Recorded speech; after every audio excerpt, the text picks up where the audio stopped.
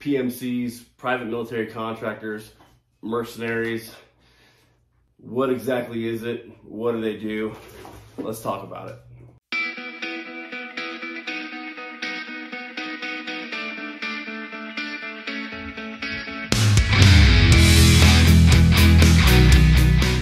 Okay, so I am a former private military contractor, security specialist.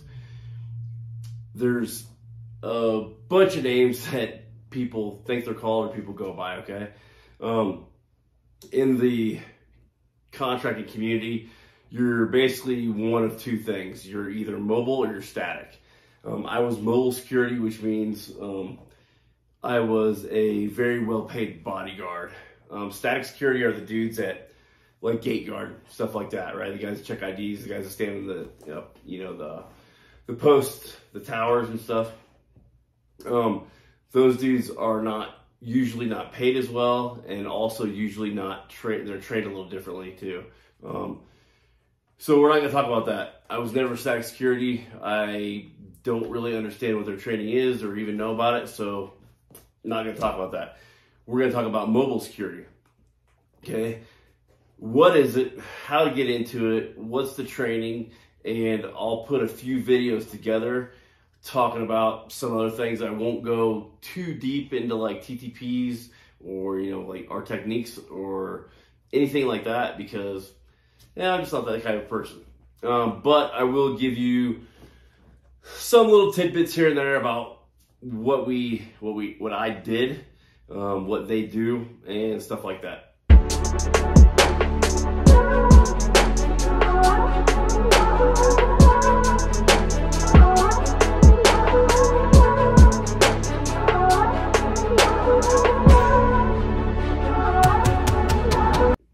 Okay, so what is it? Well, it's mainly, I say mainly because nothing's ever absolute. I'm comprised of a bunch of combat veterans of all the branches. Coast Guard guys, a bunch of Navy dudes, mainly SEALs. I think maybe one or two SWIT guys. Air Force guys, we got, a bunch of PJs. A couple CCTs, stuff like that. Marines, anywhere from your regular grunt Marine to, force recon, stuff like that. I don't even know, what are they called now? Are they called Raiders? Or are they called, I don't even know what the fuck they're called now. But whatever they're called now, those guys, they were there. Army, anywhere from regular infantry dude to Ranger Battalion, SF, Delta, the whole gamut. Bunch of medics, from every organization, things like that, okay? So that's what it's comprised of. What is it? It is I don't want to say premier, because I think people like CAG and DevGru, I think those guys probably do it way better, but let's just say the second premier security bodyguard force in the world. Why do I say that? Because from what I understand originally, how it got created, a bunch of former Delta Force guys, DevGru guys, Navy SEALs, SF guys, they all got together, threw all their TTPs, their techniques and everything in a bowl, swirled it around and said, what's the best product we can produce? And that's what they did. If you dig kind of deep in the history, you'll go back a long, long time. This is basically the second oldest profession in the world. First being prostitution. Second being rich people hiring thugs, essentially, and paying them for protection, right? It goes way back into, before even the Roman times. And throughout the Roman times into like the Viking area, like the Vikings, they were paid to go over to like Turkey in that area to be bodyguards and to be assassins. And it continues all throughout today. So you have a bunch of dudes come together. You go through a training, which we'll kind of get into a little bit. You're going to have an assessment selection process where you're going to go to one of various places. You're going to do training for a period of time. Throughout that period of time, they're going to assess whether they think that you're good enough to be on the team. If you are, you're going to graduate. They're going to give you a piece of paper that says you are certified in this, and then you're going to go out to that company and you're going to fly to whatever location they're at and you're going to start doing your job. The bad part is they don't really give a shit about you at all. Not even a little bit. They say they will, just like everybody does, but they really don't. There's always good, bad, and ugly in everything that you make money in. I remember when I first talked to one of the recruiters, I got in there a little late in the game in 2011, and he said, hey, we're starting out at $500 a day. And I was like, $500 a day? He's like, yeah. I'm like, dude, I'll do whatever the hell you want me to do for $500 a day. And I did not know that at the time that was pretty low on the totem pole for money. In the heyday of contracting, they were getting way more money. So when I did this and stuff, that's how I started out. I started at $500 a day. I was what you call a window licker, which is, and we'll get into kind of the positions and stuff, but low man on the totem pole. You know, you always start out that way. It doesn't really matter what you used to do. It only matters what you can do today, right? What can you provide them today? If you're a medic, you still have to go through the entire WIPS program, Worldwide Protective Security Specialist program. And then after that, you go to a separate like medic deal. Same with snipers, same with dog handlers, same with all that stuff. Any extra job that you do, you have to go through the original course first, and then you do additional courses after that. I know a bunch of dudes that were like Marine Corps snipers or SF snipers and stuff like that. You all go through the regular course, and then you go to the DDM course, the Designated Marksman course, Designated Defensive Marksman. A lot of medics, like if you were an 18 Delta, I don't think you go to any other medic stuff. I'm pretty sure you obviously know what you're doing. So you go right in to be a medic. Dog handlers, I'm not sure if they have to go to an extra thing. I think they do, just to get, acquainted with their dog. But besides that, that's about it.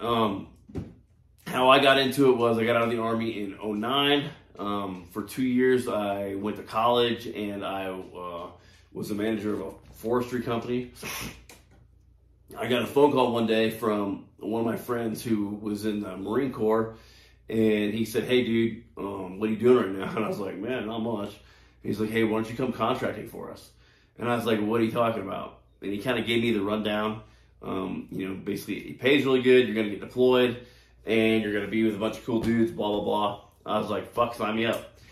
So he put me in contact with the recruiter, called him, started doing all the paperwork. And there's a lot of paperwork. It took 3 months just to get all the paperwork and all that stuff done. Had to do, your background checks and all your stuff. If you have a DOD background check, that doesn't mean shit because now you're working for, Department of State or whatever. So they have to do their own background check.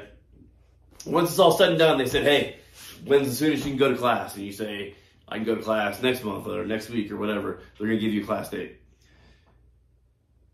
You get on an airplane, you fly to whatever location that you're going to. I went to a location in Louisiana. I spent that 3 months doing paperwork, prepping for this because I did not think I was good enough to be these guys, because all you hear is stories about these are all former Delta Force guys. These are all former, DevGru guys, and they're all like super badass. So I spent 3 months training in weapons and, getting back in shape because I was out of the Army for a while.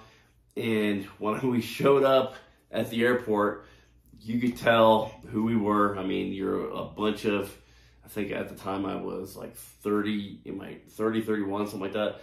But a bunch of dudes in their late, mid to late 20s and early 30s.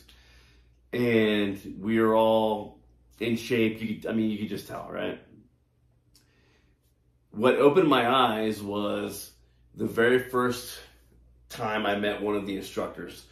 We, as a group, he said, hey, if you guys are over here for training, for at the time it was triple canopy, come over here. All 30, 40 of us, whatever it was, went over to the side, and he went up to something. It was 4 guys. He went up to them, and he basically gave them a ticket back home.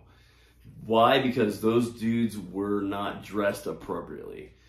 because everything about this job is to be a professional. 100%, no ifs, ands, or buts about it.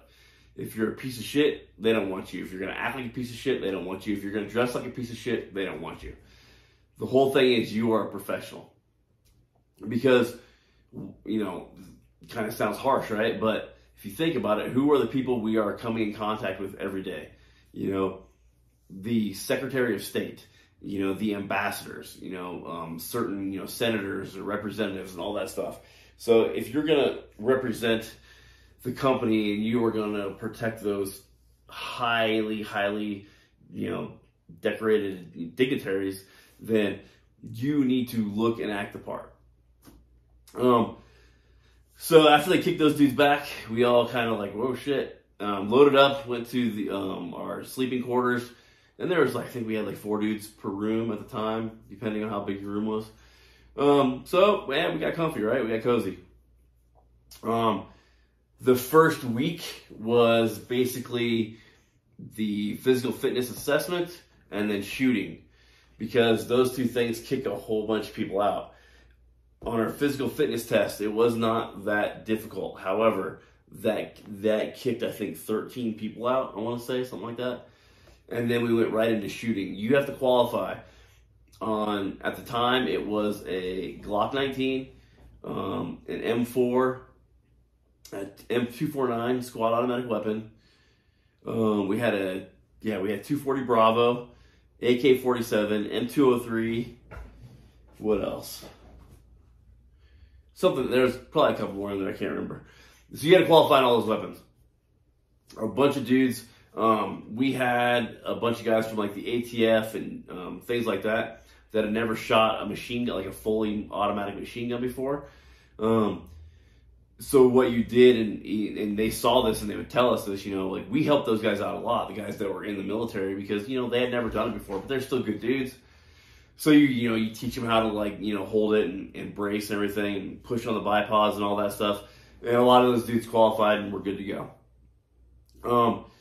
After you get done with all your weapons qualification, that got rid of, oh God, half the class is gone by now. With just the initial, the PT and the weapons, half the class is gone. From there, they split you up into like your little squads, and you're going to do like squad training stuff. It was nothing super special. The whole thing wasn't really special. What it was you're going to drink from a fire hose, as they call it. We're going to give you unbelievably tons of information, and we're going to see how well you take that in and use it to your abilities. With a bunch of guys that you have never fucking worked with before in your life, a bunch of dudes that are not from your military specialty, you know, because we had literally a melting pot of everybody, and, you know, a bunch of what you would call alpha males, a bunch of guys who think they're better than everybody else anyway. We're going to put you all together, and we're going to see how well you function.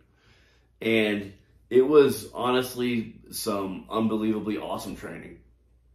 And I say that because you got to experience what everybody else was thinking.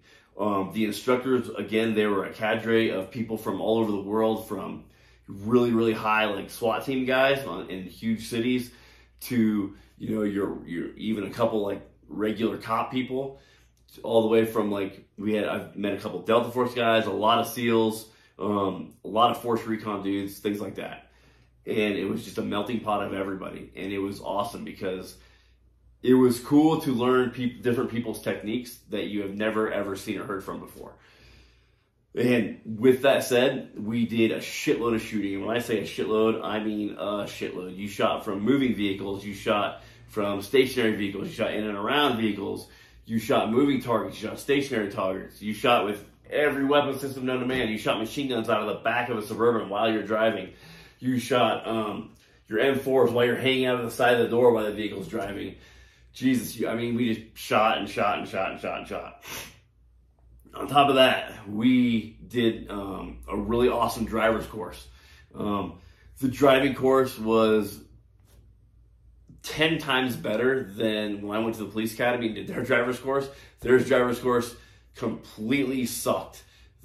like when you're the contractor course was amazing. One, we had professional drivers. We had professional race car drivers that were sitting in the passenger seat telling us how to drive.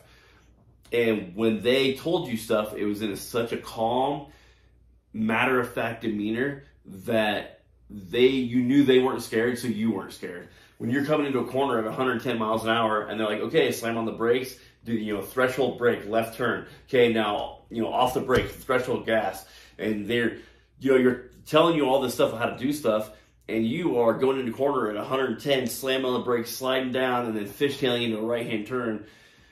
It was amazing.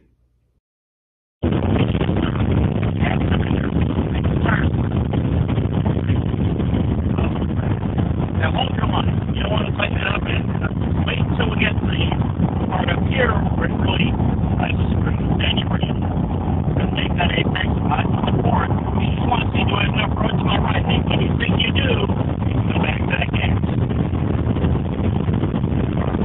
Front brake is a little tricky. It's not about here.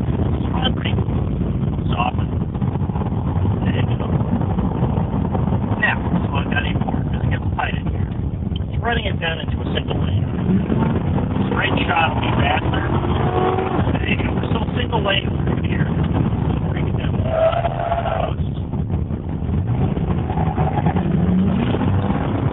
Slow down. There you go. There's no reason to run through traffic.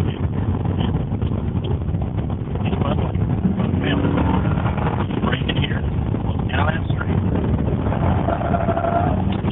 Alright, don't try to screw up quite so hard yet. Look conservative. Shouldn't be really much drama. If we hear a little bit of tires, it's just because we're using that as a diagnostic. Not necessarily trying to get this proposition out. Come in early, but I'm not sure where to turn it. Yeah, that could be concerned. Right in here. There's plenty. Big concern. Probably can't talk to you. Say look. Don't rush the gas. Just plug the tires up. Now go to the gas.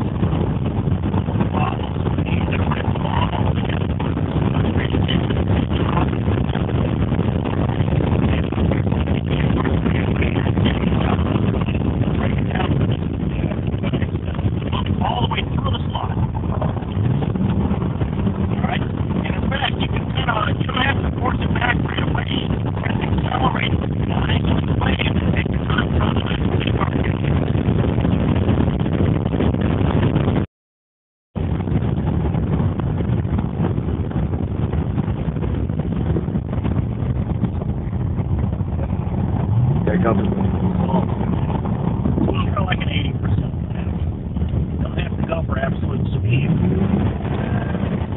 That's working quite nicely. Very, very good.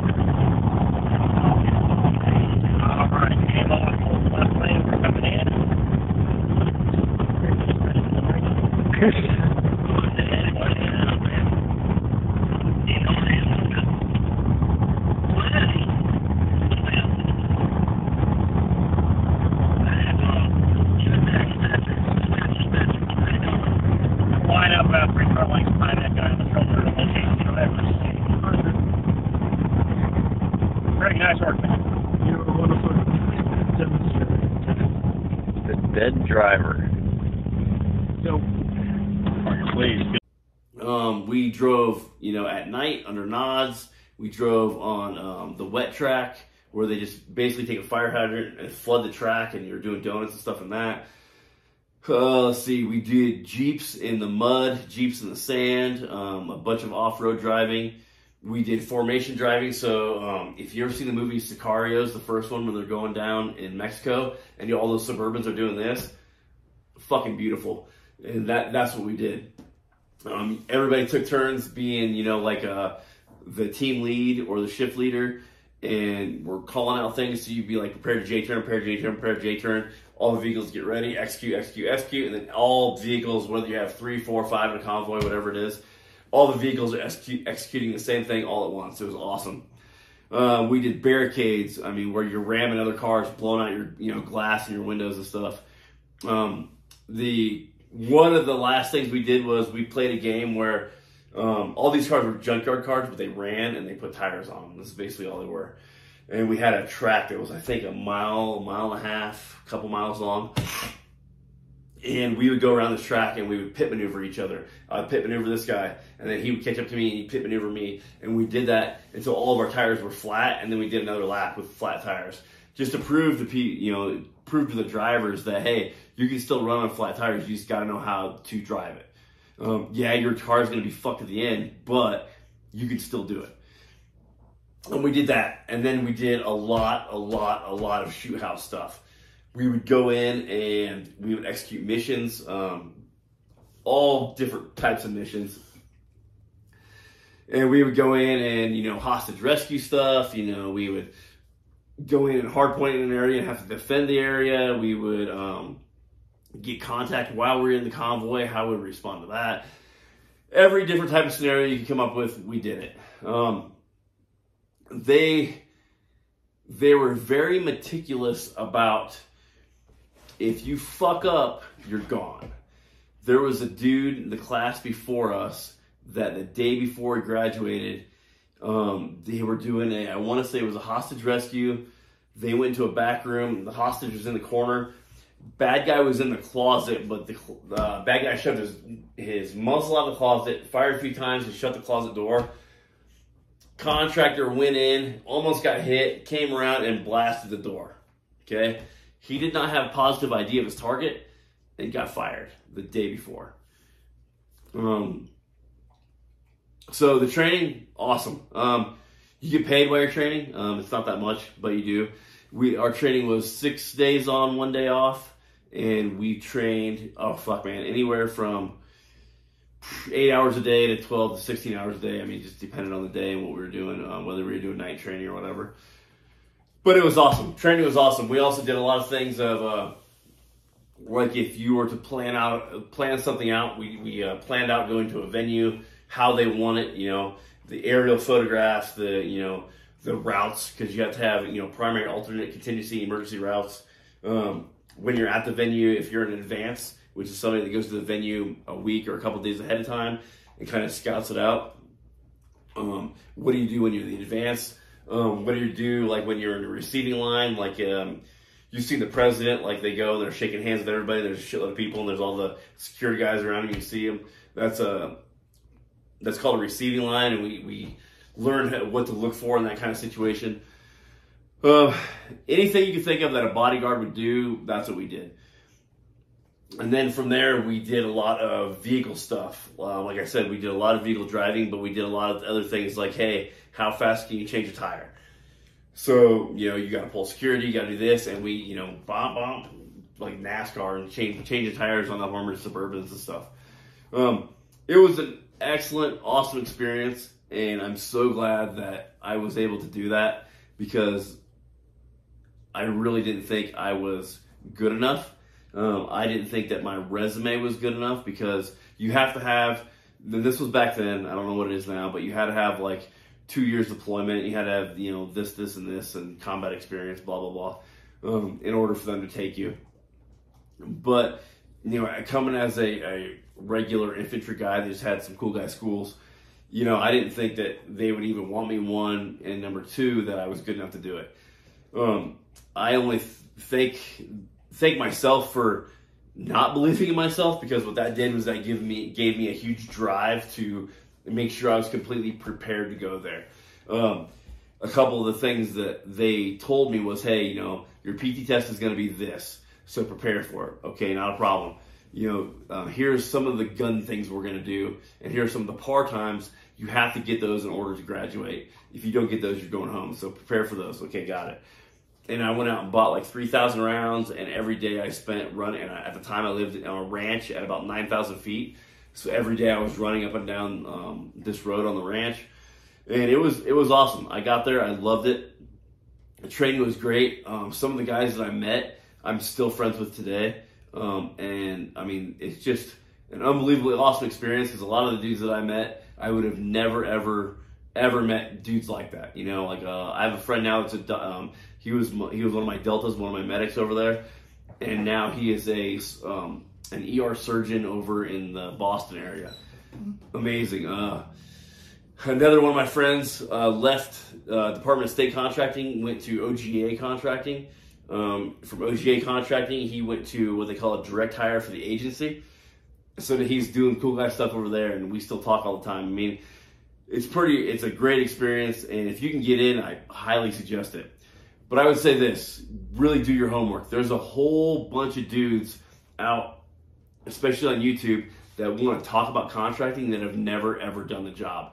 They hear about it, you know, people talk about it, but they've never even done it. They have absolutely no idea what the fuck they're talking about, and you can tell from the first sentence coming out of their mouth. And it kind of pisses me off, because there's a whole bunch of dudes out there that have been doing it and have been doing it a really long time. I did it for 6 years. And the thing is those dudes are the kind of guys that won't talk about it, you know? They're the quiet professionals. If you get them alone with a beer, they'll talk about it all day long, but they won't do something like this. Now, I've been out of the game for long enough that a lot of my experiences, you know, they're pretty all anecdotal. And it's been a long time since I got out, so I know the game has changed, so that's okay. But if you do get in, just expect this. When you're on project, you're not, how do I say this? Everything's not going to be perfect. Everything's not going to be how you think it's going to be. You may not have your own room. You may have a roommate. You're going to have to do weapons qual I think it was every rotation we did. It's like every 3 months.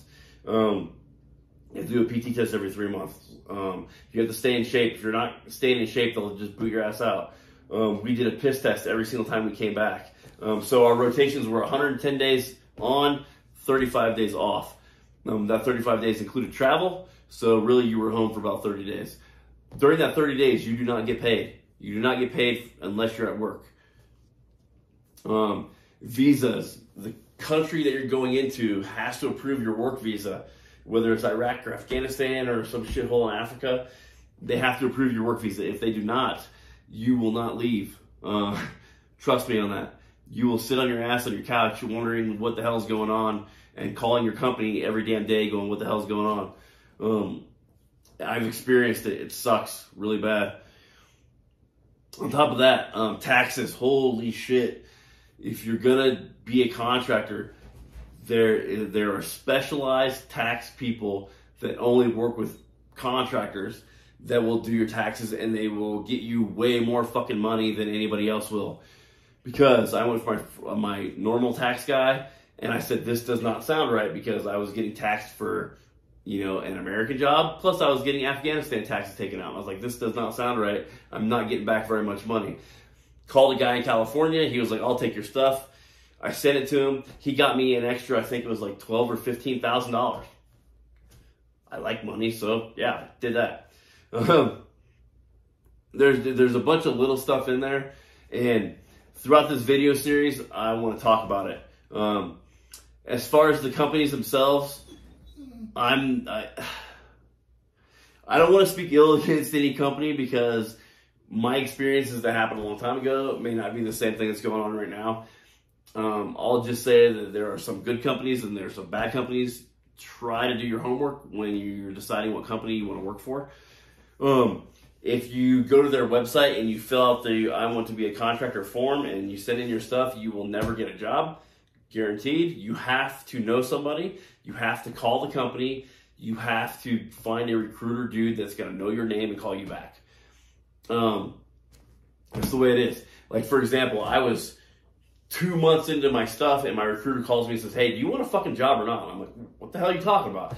He's like, are you going to do this stuff? I'm like, dude, I sent it to you like 3 or 4 weeks ago. He's like, you did? I go, yeah. Well, it went into his trash thing on his email. So he had to look. He's like, oh, fuck, dude, I'm sorry. My bad. I'll expedite your stuff. So crazy shit happens. But like I said, man, you're going to meet some awesome dudes. You're going to meet, I know guys that are on a bunch of gun channels now, and they're in magazines and all kinds of shit, and they're real super popular. And back then, they're just, you know, one of my instructors or a dude with a certain nickname, you know. And that's all it was. But now all these guys they're cops or they're personal instructors now, or you know, they're, like I said, a lot of them are on TV and doing things, which is again pretty cool. My experience doing that was awesome, and I take that all the way into everything I do today, because not only do you learn how to work with people that have the similar skill set but are different, but everybody teaches you something different, right? Everybody. I would go to a lot of Marine Corps snipers because, you know, they're really good snipers, and I would ask them questions all the time, and everybody there is more than willing to help you out in whatever you're doing. But on that same note, everything there is a competition. When you take 150 dudes, or maybe more sometimes, and you have one gym or one shooting range or, you know, one mat room, everything's a competition. Everything. I fucking bench more than you. I run faster than you. I fucking shoot better than you. You know, we had a dude in the Navy. Yeah, he was a SWIT guy. We were at the range one day, and he comes up to me, and good dude, good friend. And he's just down on himself. I'm like, hey, what the fuck's going on, man? He's like, dude, I fucked up my qualification. I'm like, what happened? And he threw. So on your qualifications, you're not allowed to miss, period. So he threw one round, and they were like, all right, you got to redo it. You get 2 or 3 chances. I want to say 3 chances until you go home. So he was down on himself. He wasn't feeling good. So we ran around the corner. We were bullshitting. I said, hey, man, just fucking, it's done with. Leave the fucking past behind. Who gives a fuck? I'm like, go out there on my next rotation. Be next to me. I'll fucking, I'll help you out. He's like, okay. And I go, hey, and another thing, quit fucking it up. It's that simple. Like, you know how to fucking shoot. Stop being fucking stupid. And what happened? Went out there, my time to go. He went out there, traded with some dude, stood beside me, and we both shot, and he did fucking awesome. And it's that kind of stuff that really the contracting world is about. Like I said, I still have friends today that I can call up and talk to. I still have medics. I still have snipers. I have all kinds of friends that I can call and ask questions, and I do all the time because, I don't know everything. I know a little bit about a little bit, but I don't know everything. I got a dog handler buddy that when I wanted to get into these kind of dogs here, he was the one that I called and talked to and asked him 1,000 questions about dogs. Why? Because he knows a shitload more about these fucking dogs than I do. He worked with them for many, many years.